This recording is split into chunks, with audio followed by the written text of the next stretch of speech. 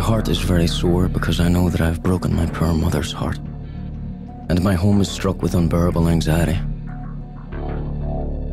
But I have considered all the arguments and tried every means to avoid what has become the unavoidable. It has been forced upon me and my comrades by 4.5 years of stark inhumanity.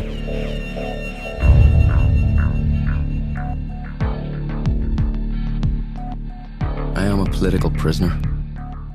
I am a political prisoner because I am a casualty of a perennial war that is being fought between the oppressed Irish people and an alien, oppressive, unwanted regime that refuses to withdraw from our land.